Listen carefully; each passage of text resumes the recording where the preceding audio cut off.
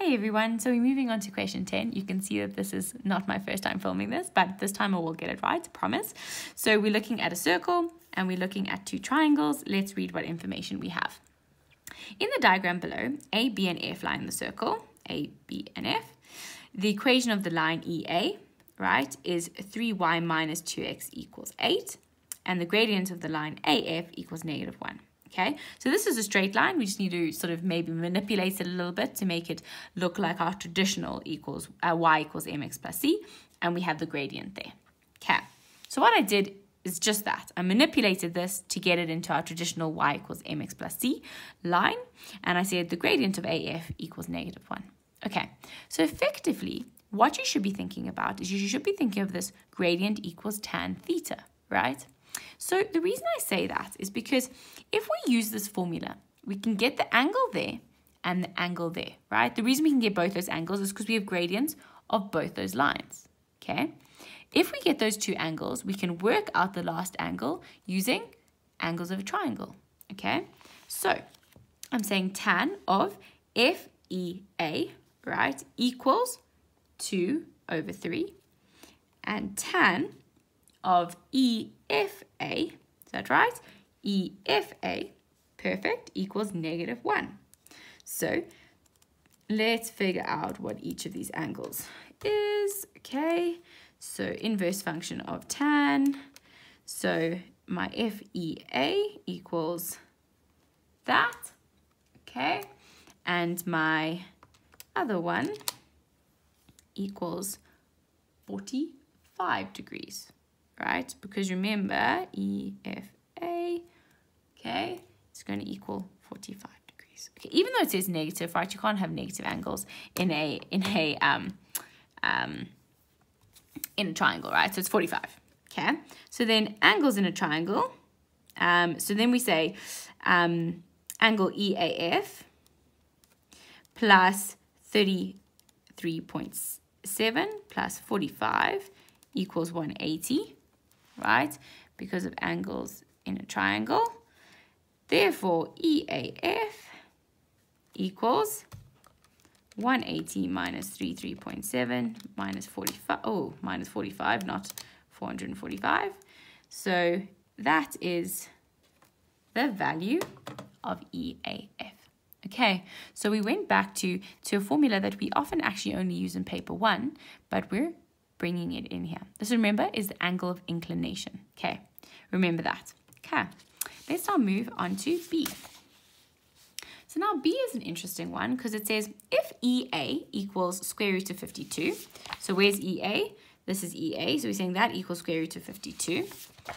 And if B equals square root of 40, square root of 40, okay, then calculate the length of CB if the center of the circle of CB and what? If the center of the circle lies on CB and CB is perpendicular to AF. Okay, so what we want to do is effectively, we want to get this length here. We want to get X, right? So we could do Pythag if we could find out what the base CF is, right?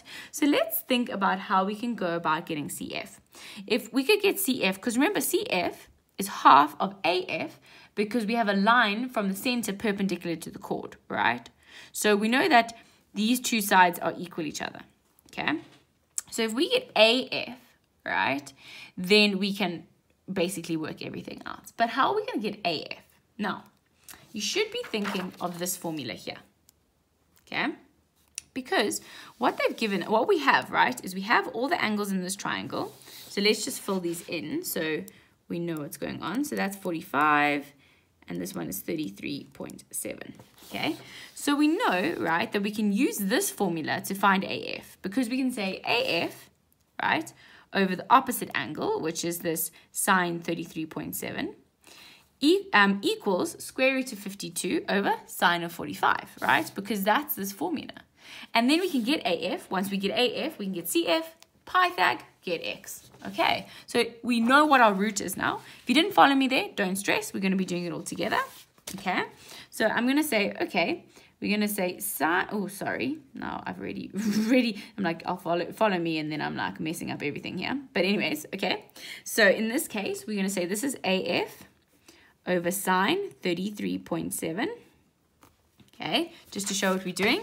AF, so we say this length over opposite angle. Then we're going to say equals that length over opposite angle. Okay. Perfect. Okay, so now let's work out what the length of AF is. So the length of AF is square root 52 times sine 33.7. Okay, and then divide that by sine 45. Okay, so I'm getting AF equal to 5.66 units. Okay, I don't know what those units are, but it's just units, okay? So then we know that, what did we call that smaller thing? We know CF, sorry. CF equals, so just remember I said CF is half of AF because we have a line from the center. They told us that the center lies on CB, so we know that. Line from center perpendicular to chord, okay? So it equals basically half of this, okay? So it equals 2.83 units, but we have to say here line from center perpendicular to chord. Okay, remember reasons are always very important in geometry. Okay, so now we've got CF. So now we want to find CB, right? We want to find CB. So CB is going to be this square root of 40 squared minus the square root of that length. Okay, that's just Pythag, right? That shouldn't come as any surprise. Okay, minus 2.83 squared. Oh, goodness, it's dreadful 3. Okay, so we say, so it's just going to be 40, right? Because square root of 40 squared is 40. Minus 2.83 squared gives us, is that right? So CB, yeah, CB squared is 31.9911. So CB, so let's root that, is 5.66 units. Okay, so it's important that we, with this question, it was all about recognizing what do we have, what formula can we use, right, with what we have to solve for what we want. Okay, it's a great question, this one. I hope that was helpful. Let's now move on to question 11.